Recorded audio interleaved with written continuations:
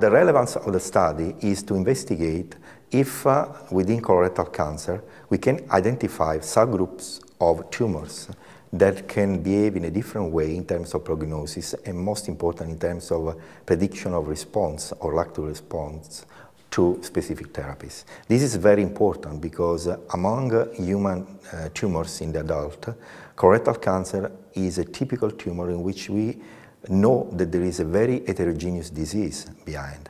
And it's very important to us to identify if we can have homogeneous groups that could be considered and treated as different entities. So what the international consortium has done is to review the individual data of different groups of molecular pathologists, clinicians, and bioinformatics that have identified or tried to identify subgroups based on gene expression profile and mutation status of colorectal cancer patients and see if these groups and subgroups analyzed all together with the same methodology could bring us novel information on solid groups of tumors. In fact, each platform, by using different molecular gene testing and by using different bioinformatic approach, could give different results. In this case, all the different platforms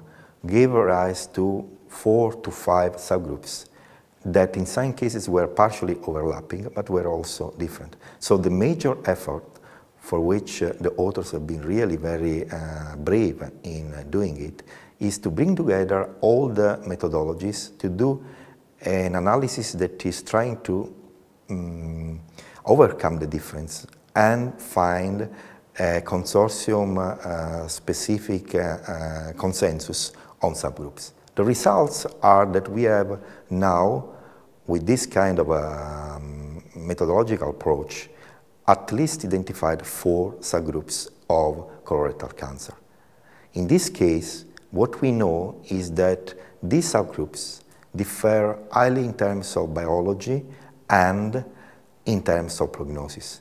In fact, there are groups that are with the worst prognosis and groups with a better prognosis, and this is mostly related on which genes are mutated and which genes are expressed. So there is an important finding in terms of what is the biology behind this classification in 4 groups.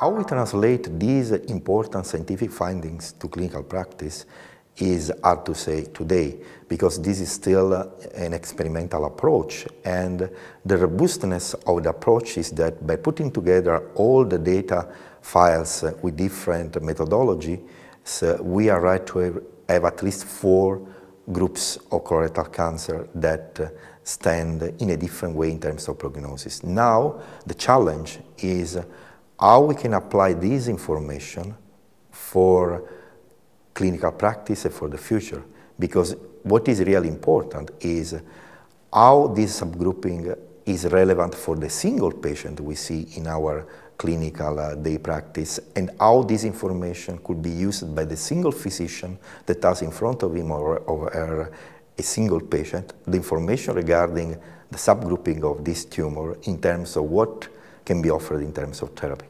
This is still a long process, and this is a very important first step toward.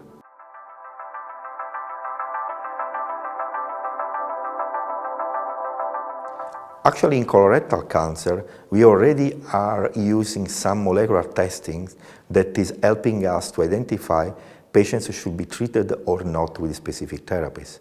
For example, if we think about metastatic colorectal cancer, we know that testing for RAS gene mutations, such as KRAS and NRAS, is important as an important parameter for treatment with anti-EGFR drugs. In fact, if you have tumors that are mutated either in the KRAS or the NRAS gene, this tumor will not respond to treatment with anti-epidermal growth factor receptor monoclonal antibodies. Therefore, treatment with these antibodies is limited to RAS wild-type patients. Another important information in metastatic disease is that BRAF mutation characterizes usually very bad prognostic tumors. So we are in the start in the starting era of using some molecular classification for prognosis and for therapy, and what has been presented here is a more comprehensive approach that is looking at the entire picture of mutations or gene expression profiling to define better the subgroups. And hopefully this is the future.